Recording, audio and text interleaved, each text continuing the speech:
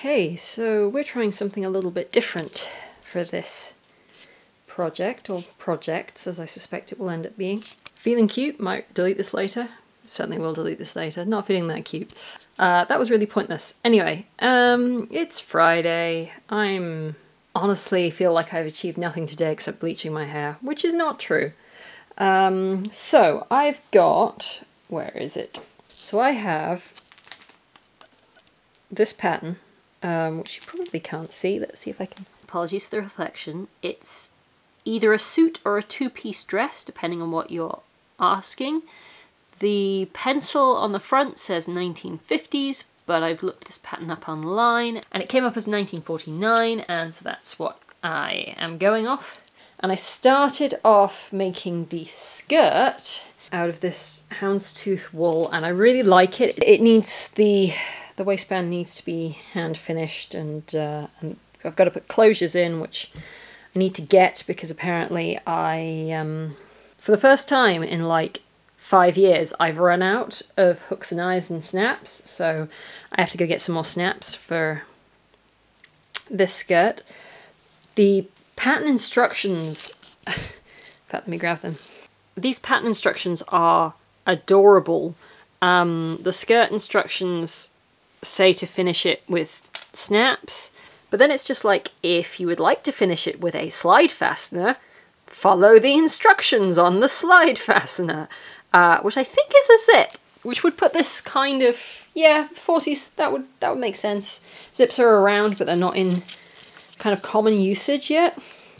Anyway, so I made that skirt, and I really like it, but the big houndstooth reads way too 80s for me, so I don't think it's going to work. It's going to work for me to wear, I don't think it's going to work for this 1940s inspired game. So this is everything pinned out on this kind of grim royal blue suiting. It's 100% synthetic awful something, and I'm not looking forward to using it, but I think it's going to give me something fairly solid that I can work off as a base. I'm a little worried that I'm going to end up looking like an air hostess. That's not inherently a problem. The main problem that I have with this pattern is that it is actually too small for me. That's surprisingly rare, even for vintage patterns. I don't often get something that is genuinely much too small. But, so this is a size 11? Which I think is supposed to be a 28-inch bust. I have a feeling this is actually sized for teenagers rather than adults. But it still almost fits me, so whatever. But that's kind of why I've got everything pinned out with so much space between them. So the skirt I've done once already, and basically all I need to do for the skirt is add 5/8 of an inch to all the sides, and it pretty much fits. I sort of have to freehand the waistband, but the waistband is just a rectangle anyway. The bodice pieces, which I've got all laid out here, they're going to take a little bit more finessing. I measured the sort of net across the bust. It comes out at like 35 inches, which is actually fine for me. I would feel pretty comfortable in that, but I have a feeling that the waist is going to come out again just too small, and it doesn't obviously needs to fit looser than the waist on the skirt does. So I'm going to do some measuring. The pieces have the waistline marked on them, so I should be able to again just measure across and figure out what the net waist on the jacket is, and then just add a bit on. And you can also see that I've not pinned down the bottom half of the bodice pieces yet, and that's because I am really long in the body, so I need to move those down by about an inch. There is a line which is sort of lengthen or shorten at this line, and what you can do is cut that and move it down and insert extra bits of paper or whatever, but I'm gonna be honest, I'm gonna cut the top, and then I'm gonna just shift it down. That's not how you're supposed to do it, but since this is a vintage pattern, I don't really want to start cutting up the pattern pieces and messing around with it in case I ever do pass this on to someone else. And then on the sleeves you can see it's the same thing. I've left this bottom part free because the sleeves are really short and I need to lengthen them by at least 1 inch, if not 2 inches, in order for them to come down to my actual wrists.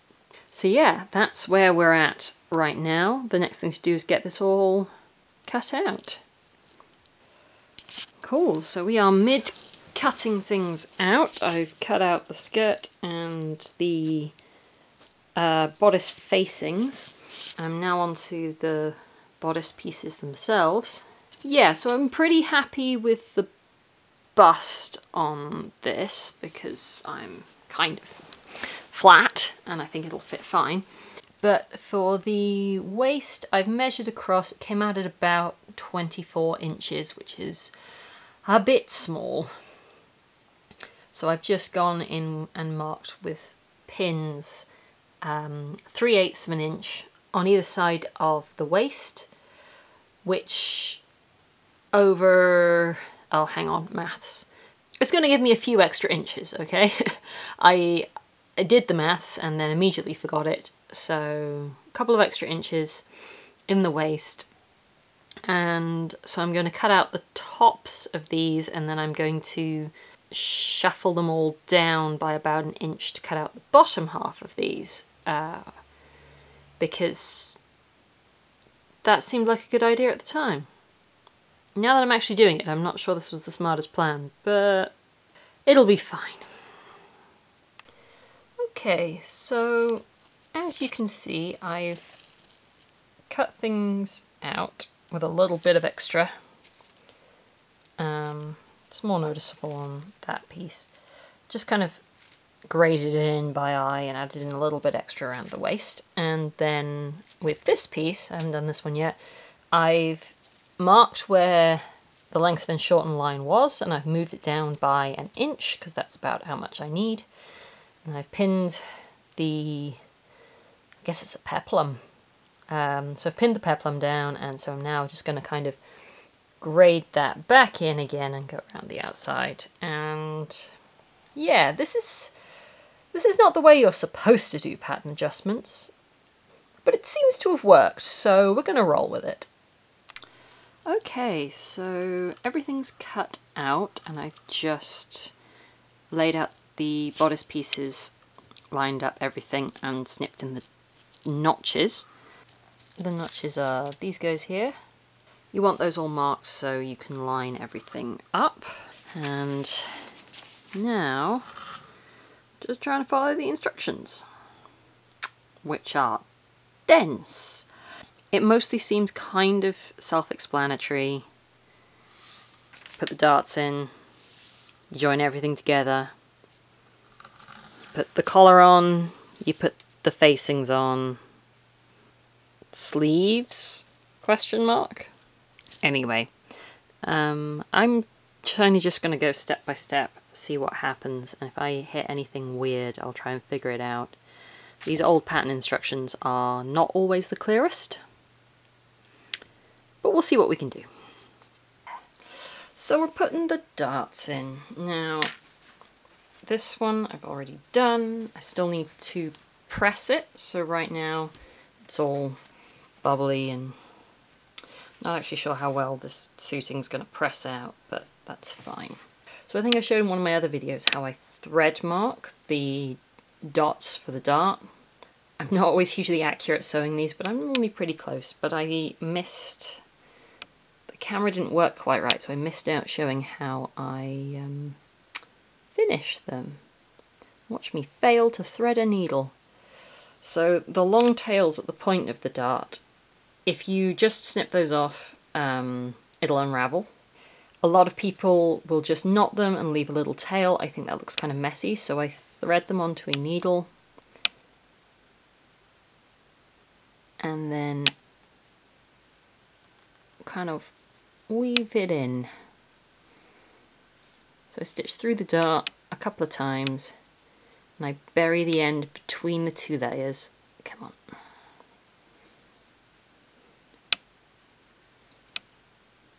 So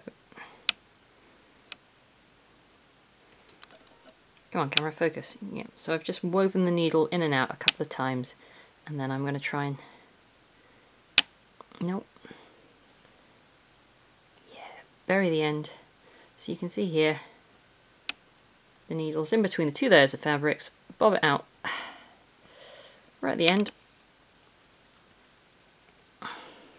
This needle's too big for this, but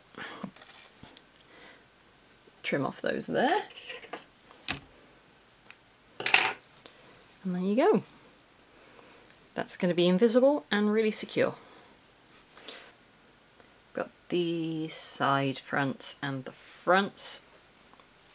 And we're supposed to sew them together along this seam, easing the fullness between the notches. So what I've done here is I've just done a line of basting stitches, so the longest possible stitch between the two notches, quite close to the edge, so well within the seam allowance. And so you line everything up to the notch, and we'll pin that. Yes, I know, look at me, I'm using pins. And then you line everything up at the bottom as well. So, got 2 more notches at the waist here that should line up. Pin that too. And then we'll shuffle this back. This might get a bit funky because obviously I added that extra onto the waist, both in terms of length and in terms of width, and it's made the pieces a slightly odd shape. So you end up with this, where this is longer than that, although not by much. On a modern pattern there would be way more here, but I guess this pattern was for a like 28-inch bust, so all I'm doing here is pulling the top thread to... So this is how you would gather it, but what you don't actually want is gathers. You want it to be as flat as possible. And just sort of slightly roughly, like it's sort of, when it's done, it looks, in fact that's actually almost too, there we go. You generally get sort of a slightly rippled look at the top, but the whole fabric just sort of slightly compresses without ever actually forming the little tucks that would make it properly gathered, and you get slightly more fullness on one side of the seam than the other. That's how you do bust shaping. That's also generally how you do sleeve heads. So when a pattern says to ease between the notches, that's what you do. Okay, so that went pretty well. So we've sewn the bodice together. You can see there it's inside out right now, but there's the back. It's all shadows. So the back's all done up. I haven't done up the side seams yet. And the reason for that is because they want you, well, they want you to sew the side seams up and then day stitch around the neckline and then make up the collar and attach it on. That's way easier to do if you don't close up the side seams, because then you can make the bodice flat. So we're going to sew the collar. It's got this really funky shape, so I'm going to thread mark that dot that I need to aim in for. Sew all the different layers together, clip the interfacing back down, clip the collar, turn it out, stay stitch the neckline, sew the two together, and then we can finally close up the side seams. It's all very exciting. Okay, well I forgot to film for most of today, so we've skipped ahead a little bit. So the body's all made up, the collar is more or less in, and what I've done is attached the facing, which is this green thing that you can see all the way around. So you can see I've clipped one of the corners and I've taken the interfacing all the way back to the seam, I'm going to finish grading these seams all the way around. I'm going to clip into all of the curves so they turn out nicely. Then we can flip the whole thing around to the other side. These edges, the pattern's kind of ambiguous on what you do with them, although they suggest using seam binding. I think that's the same as bias binding, so that's what I'm going to use. And then I'll tack those to the seam allowances on the inside of the jacket. Oh, I caught that. I'll fix that. Oh, I caught a couple of them. That's annoying, but anyway, I'll fix those. And then we'll pretty much have a solid made up body of the jacket, and I just need to put the sleeves together and in, which is really nice. I really need to get better at this whole vlogging thing because I'm just not filming for whole steps and stages. And it's dark now, so we're going to get weird shadows on that stuff. Anyway, that's the inside of the facing all finished with bias binding. I'm going to put some more bias binding over that raw bit of the inside of the collar, but I'm going to do that by hand because otherwise it will be visible if I use machine top stitching. So that's that. And then I'm working on the sleeves. So these are the cuffs, which I've sewn together and I've graded. Can you see if I... yeah. So I've graded the edges of the seams so they'll lie better when they're turned inside out. I still need to clip them all. So that's what I'm going to do next. And we're on to the sleeves themselves, which are slightly more complicated than I gave them credit for. So I thought this was just a dart, but it turns out it's a dart to here, and then this isn't actually an opening, which means that I do need to finish the edges of these somehow. And again, they suggest using seam binding, but I'm not sure if I have enough of that bias binding left. So that's going to be interesting. We shall see how that turns out. But anyway, so I'm going to turn the cuffs out first, and then I'll look at putting these sleeves. Oh yeah, and to top it all off, they've got this section needs to be eased in because it's a different length to that section, which is nice. It's going to make a really nicely fitting sleeve when it's finally done, but wow, they've made it complicated for me. Anyway, so that's where I'm at with that right now, and I was kind of hoping I'd get this finished today, and I really don't think I will. But that's how it is sometimes. See if you can tell me what is wrong with this picture. I've done all the things that I need to do with the sleeves, which I think I went over in the last clip, so I'm not going to say it again. If it turns out I didn't say them in the last clip, I'll do a voiceover. Hello. Oi, do you mind?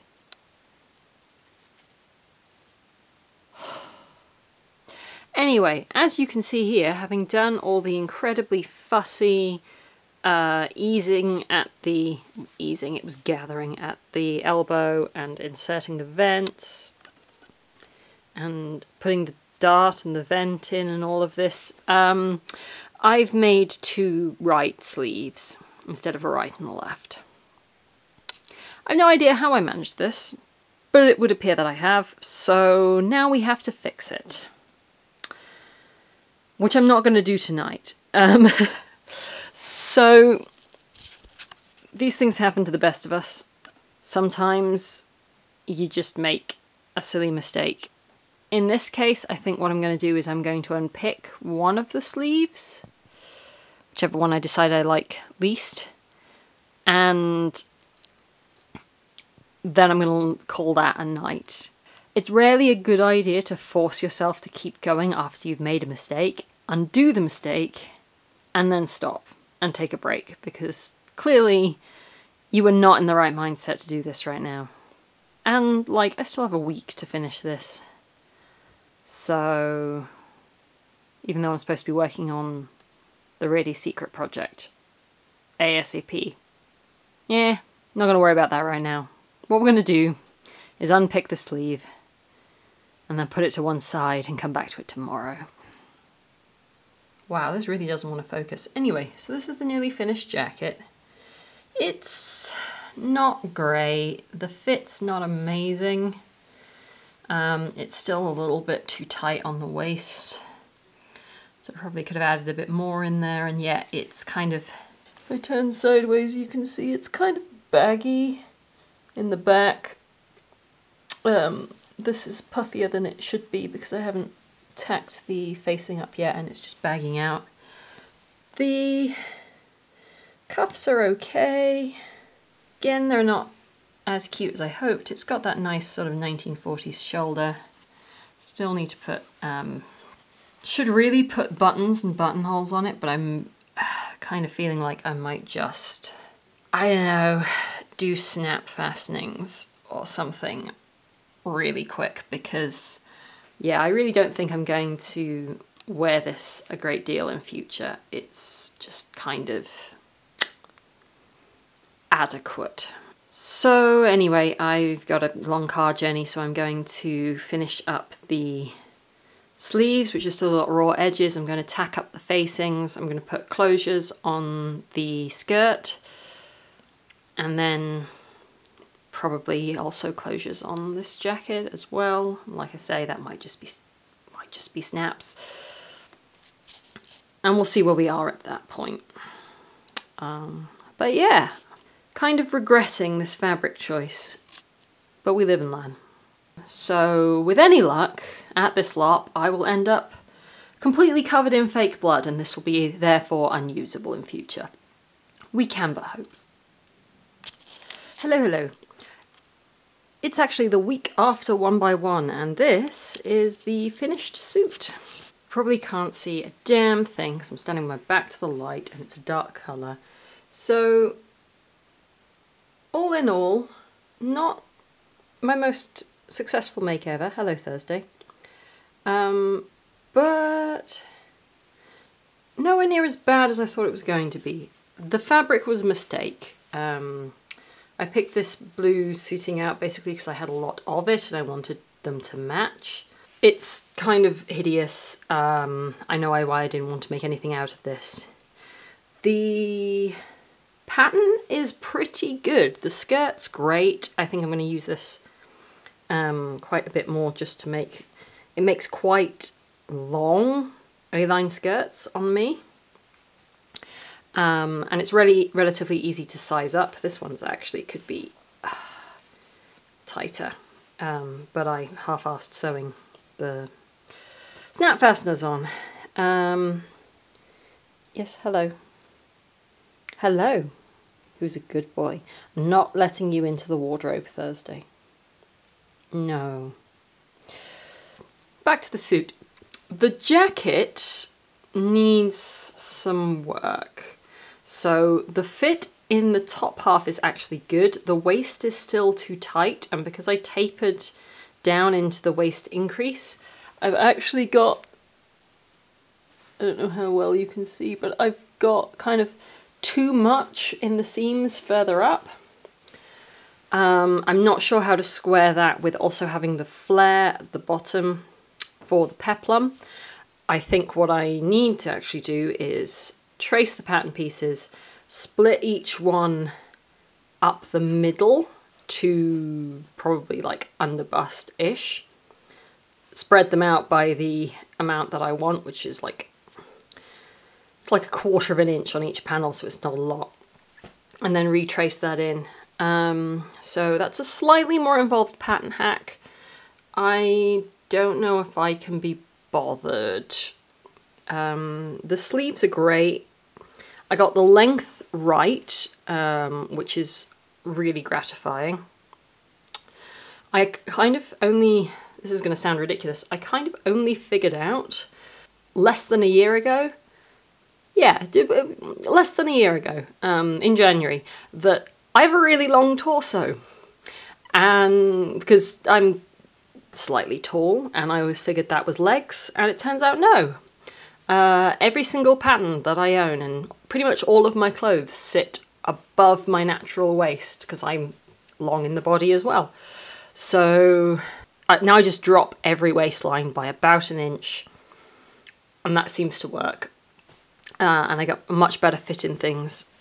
Yeah, the jacket is still really too tight in the waist, so I didn't quite add enough. Also reeks of perfume, good lord. So, in summary, not everything you make turns out the way you think it should. Not everything you make is something that you're entirely happy with.